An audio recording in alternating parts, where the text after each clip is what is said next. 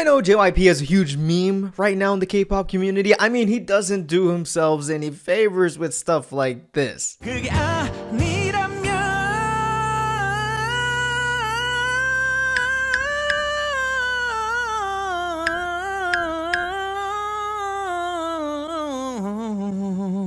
But no matter how embarrassing he may be, JYP is actually a music and business mastermind, and probably the most influential person in K-pop history, making the most hits in K-pop. Okay, maybe some of you are shaking your head right now, but the biggest names in the first, second, third, and fourth generation of K-pop were from JYP Entertainment, and even a new girl group coming out early next year. But is he about to make his biggest mistake ever? Wait, I already did that video?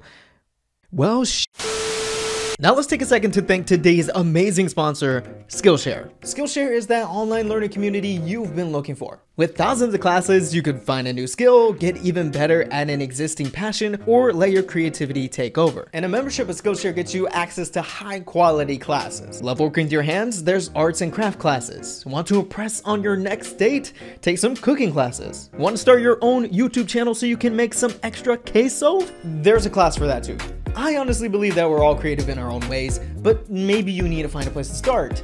I got the perfect class for you. Check out Find Your Style, 5 exercises to unlock your creativity identity. Taught by illustrator, designer, and podcaster, Andy J. Pizza. Yeah, that's his last name. This course is dope because if you see right here, it's for all levels, not just beginners or experts. Andy takes you through finding your own style, whether you do art, shoot video or photos, or make music. Instead of talking about it, he will explain through exercises to find out where you draw inspiration from to build your unique style. Skillshare is specifically curated for learning. There are no ads and they always launch new premium classes. And now we get to the most important and juicy part. I should have used that. The first 1,000 people to use my link in the description will get a 1-month free trial of Skillshare so you can start exploring your creativity today. So I'd say definitely take advantage of that whole free month, and remember to use the link in my description so that they know that I sent you, and it helps out my channel big time. I'd appreciate it. Big thanks again to Skillshare for sponsoring today's video, and now back to my video. Let's start all the way back to a baby JYP. He grew up with a father who was a news correspondent based in the US. When he went on an assignment in New York, Park Jin-hyun and his family moved to the US, and that's where Park Jin-hyun learned to speak English and probably develop his ear for music. He would go back to Korea to wrap up his studies and graduate before attempting to debut as a singer in 1994. But there is one story that could have changed everything for the future of JYP Entertainment and its groups when Park Jin-hyun auditioned for SM Entertainment. By then, JYP was so tired of auditioning for K-pop companies that his audition for SM would be his last. He said Lee Soo-man, the founder of SM Entertainment, turned him down but offered to buy the song he auditioned with, which was JYP's original song he wrote. However, the story may not be true after Lee Soo-man himself said he asked JYP to come back and audition again, but he never showed up. Whatever really happened turned out to work perfectly for JYP. Park Jin-hyun would debut as a solo artist and even establish his own label JYP Entertainment a few years later in 1997, starting it all with the first generation K-pop group G.O.D, with some of their biggest hits produced by, you guessed it, JYP. Park Jin-hyun later went to America to produce music for American artists like Will Smith. Yeah. Making him the first Asian producer to make the jump across the world. There he would build up some connections over time, which he would use when his girl group, the Wonder Girls, made their American debut with Nobody in 2009. Hey, it's the Wonder Girls! That was the first song of JYP's and K-pop to debut on the Billboard Hot 100 chart at 76. Over the years, JYP balanced working on the company, debuting groups, producing, and even his solo music, which was surprisingly successful. His early solo work sold nearly millions, but then he smartly relied on collaborations later to produce viral songs in Korea. You've heard of some of them, like Who's Your Mama with Jessie having over 1 million downloads, or how about I'm So Sexy with Yoo Jae-suk with a nearly million in downloads as well. JYP continued to stretch out his solo career with even more collabs, with Fever, Sunmi, When We Disco, and Rain Switch to Me. Which is funny because actually the Dahyun Taeyong cover has more views than the original, but I just find that funny. I'm not saying he needs these collaborations to have a successful solo song, but he knows what he's doing. And probably what JYP is most known for is JYP.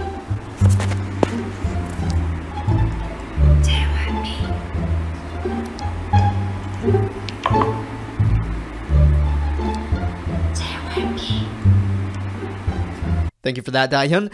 Yes, the iconic JYP Whisper trademark. Arguably the most profound K-pop producer of all time. He's been writing and producing for his groups from the 90s to now. That's over 22 years of JYP. Like seriously, you have to give him a little bit of thanks for iconic K-pop songs like 2PM's I'll Be Back, Hands Up, Miss A's debut, Bad Girl Girl Girl, Goodbye Baby, the first K-pop act to chart in America, Wonder Girls with Nobody like I said, their other song I Feel You, GOT7's debut, and their most commercially successful song Just Right, Sunmi's first solo 24 Hours, and he did a handful of songs for TWICE's debut album, helping in ITZY's biggest single release during their year of activity, Very. TWICE again with What Is Love, Stray Kids, My Pace, JYP's newest girl group, ITZY with their first comeback, ITZY, TWICE again with Feel Special, More and More, and now Alcohol Free, ITZY a couple more times with Not Shy, and Mafia. Just to name a few. Because the ones I'm about to mention now are the songs fans of JYP groups in Korea say JYP lost his touch and shouldn't produce for JYP artists anymore. We're talking about a more recent example that actually started a massive backlash against JYP is ITZY's latest comeback, Mafia. Or Mafia in the Morning. Why is it called In the Morning again? Korean fans especially blasted his personal Instagram account sharing their disappointment in the song and begging Park Jin-nun to stop making songs for girl groups completely, saying the lyrics are cringy and outdated, going as far as to say that he is ruining ITZY's future as a group. Outside of Korea, most ITZY fans didn't see Mafia as a problem. Suddenly though, JYP was a target not just for his songs, but for his over-involvement in his group's activities. So he became a giant meme. 노래 큐.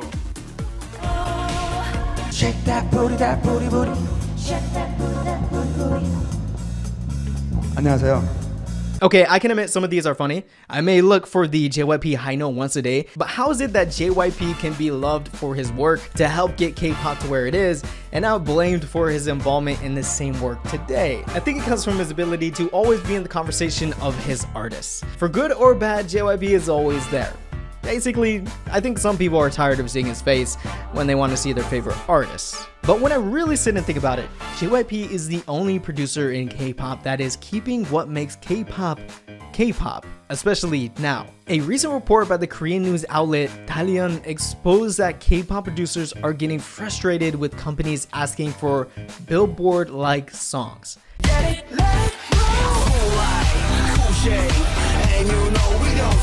The massive success of groups like BTS and Blackpink on US music charts are pushing K-pop companies to ask for that same sound from music producers for their own groups in hopes of mimicking that success on charts like Billboard. With K-pop groups now becoming mainstream, so is the sound of new releases from those groups. The same producer these companies are coming to are saying that these companies shouldn't be chasing the success of other groups to reach the biggest audience possible, but to think, why did K-pop become popular in the first place? And with many now praising JYP once again for his work on TWICE's summer release Alcohol Free, and only days later after they were upset about Mafia said that they enjoyed the song, maybe this man, this mastermind, this living meme was right the whole time.